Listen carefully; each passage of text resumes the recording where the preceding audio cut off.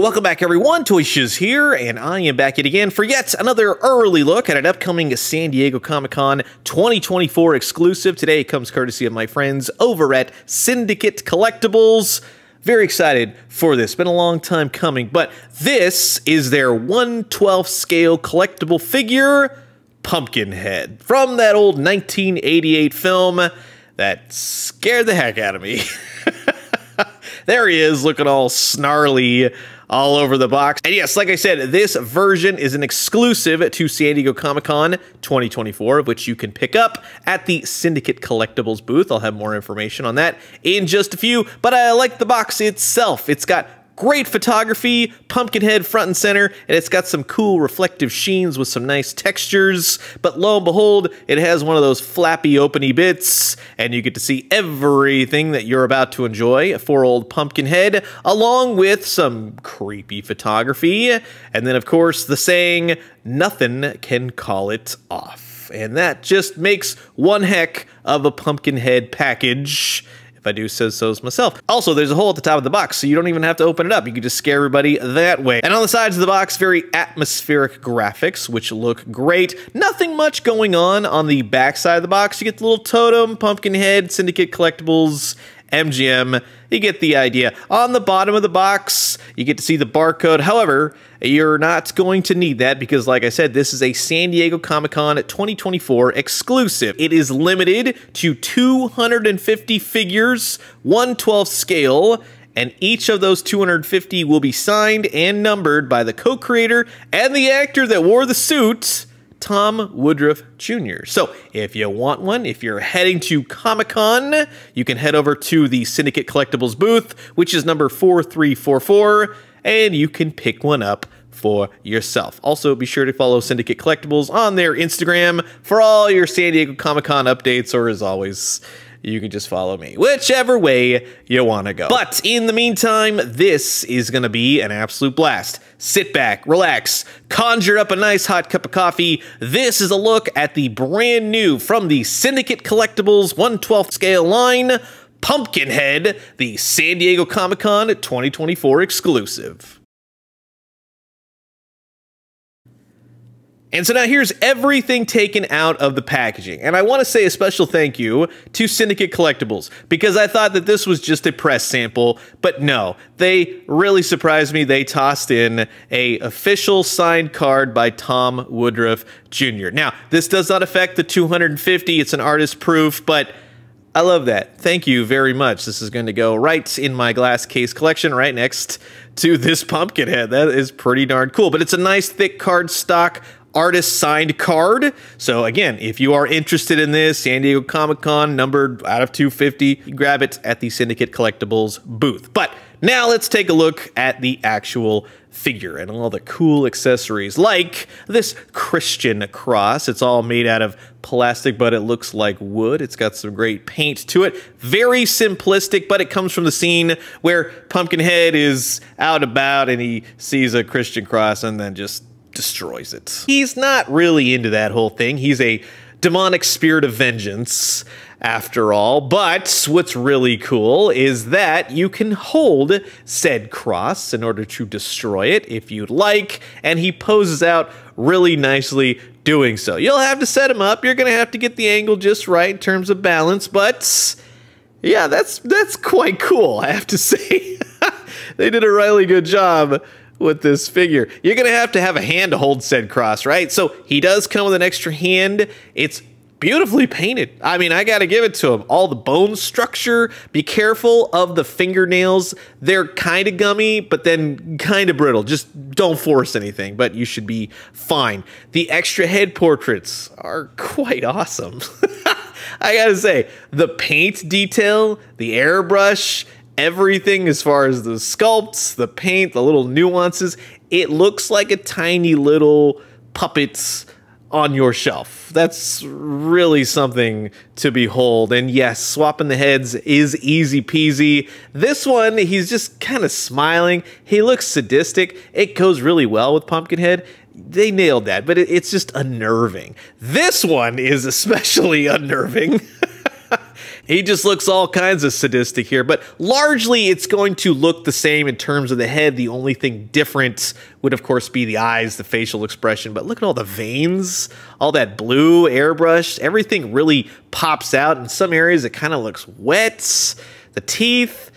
Yeah, I would say that the 2 extra head portraits to this, so a total of 3, really do their job in bringing all those really great facial expressions from the movie to your shelf. And speaking of which, I mean, this one alone just looks like he's just having a blast, just killing everybody. He's been unleashed by Lance Henriksen for revenge for killing his son, and he's going to have a ball doing so. The legs, the feet, the veins, he's got a little peg hole on one side. Doesn't come with a stand, FYI. I do wish that they would have given him a stand. I think that that would have been very beneficial in some instances, but surprisingly, he does balance very well. The sculpt itself, all the veins popping out, you got the dew claw, the bone structure, the bendy wire tail. Now, keep in mind, to a certain extent, it's bendy wire. Right about here, you can kind of see that's where it kind of tails off, huh? But from there to there, bendy wire, which it's not the strongest of bendy wires,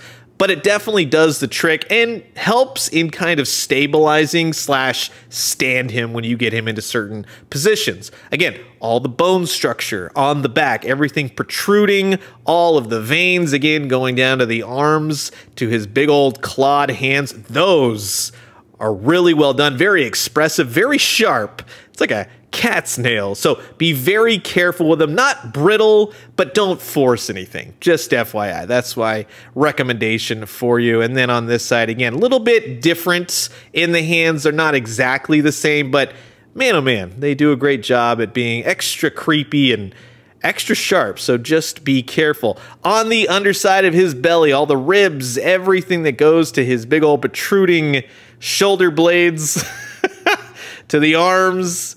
Yeah, it's good. All the shading, all the airbrushing, that face right there with the tongue, the teeth, the eyes, they're really creepy.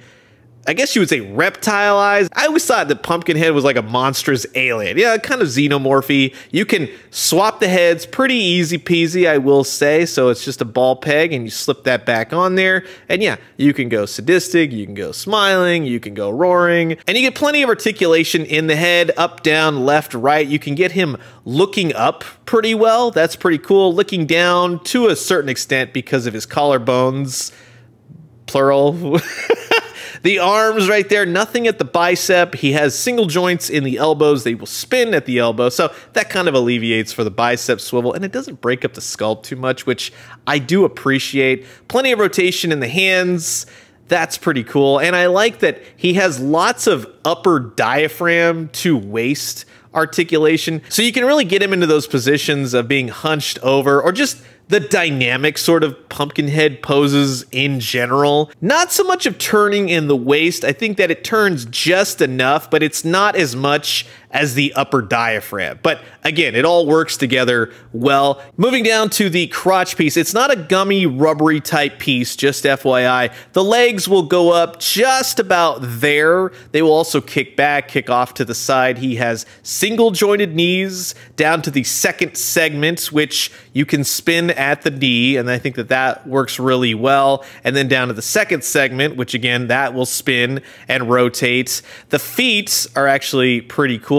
And again, they're done very well that keep him aloft and standing. That's very important with this sort of creature, especially up on his haunches. He's got the peg hole, the toenails, the face. Everything is just painted beautifully. Now, in terms of his height, from Mezco to Hasbro to McFarlane and NECA Toys, yes, this will be around a 9-inch figure, give or take, depending on how high you want to kind of stand him, hunch him down. You get the idea, but roughly around 9 inches, which is just perfect, if you ask me, for taking all kinds of photos while you're at San Diego Comic-Con. In terms of Playmates Toys or Mattel, you can clearly see that Syndicate Collectibles really went for the authentic feel of the Pumpkinhead monster. The paint reflects that, the articulation, the sculpt, all the details, everything is given 100%. And it really does show for this figure. And of course, in terms of other famous movie monsters like the Predator or the Alien, if you have a collection such as this, especially with Halloween right around the corner, I think that Pumpkinhead will fit in beautifully to your horrific collection. This is my first Pumpkinhead figure. There have been many made, but I'm happy to get this one. This one is pretty slick. And of course, you can argue with Ghost Rider all day long. Spirit of Vengeance, Demon of Vengeance, who's getting their revenge, who does it better. Yeah, just talking each other's heads off. So that will wrap it up for my quick look at the brand new Syndicate Collectibles, their San Diego Comic-Con 2024 signed exclusive Pumpkinhead. And like I said, if you're not going to Comic-Con, you can head to Syndicate Collectibles. You can grab just the regular version, or you can get the Tom Woodruff Jr. signed version from San Diego Comic-Con at the Syndicate Collectibles booth. They nailed it. Great accessories, the paint, the sculpt, the details, the horrificness. That is the Pumpkinhead monster.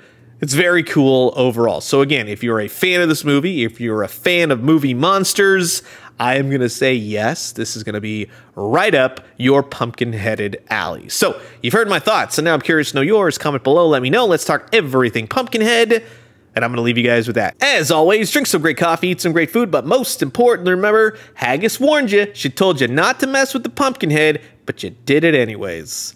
And we thank you for it. When you do, let me know what you found. I'll talk to you guys soon. Adios.